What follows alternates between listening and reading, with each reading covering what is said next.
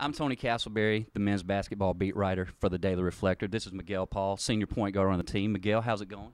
Good, how you doing? I'm doing good. This is Maurice Kemp, a senior on the team. Maurice, how's it going? I'm pretty good. How you doing? I'm doing good. I got some off-the-wall questions I want to ask you, not the stuff you're used to hearing from me. You guys travel a lot. You get to go a lot of different places. What's your favorite thing about away games? I think I just like being with my teammates, in the hotel and on the plane and bus ride. We're always joking around, teasing each other, just really having a good time. I think that's the best thing about it. The food at the hotels, I like to eat, and they give us a lot of varieties. Okay.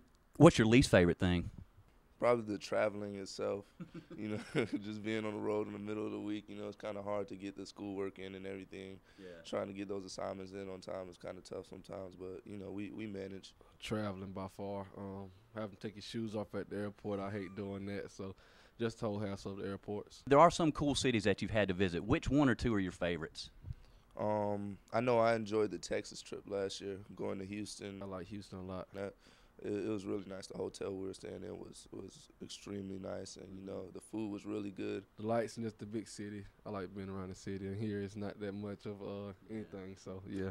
Memphis also. The food in Memphis was incredible. Like the barbecue and everything. Like I really enjoyed that one. What's your favorite TV show of all time? American Horror Story. Fresh Prince of Bel-Air. Tell the truth. Have you ever been distracted by a particularly hot cheerleader or dance team member during a game? Honestly? Yeah. Yes. Before the game, though. Before the game. Not actually during the game. I try to zone out while the game's going on, but it has happened.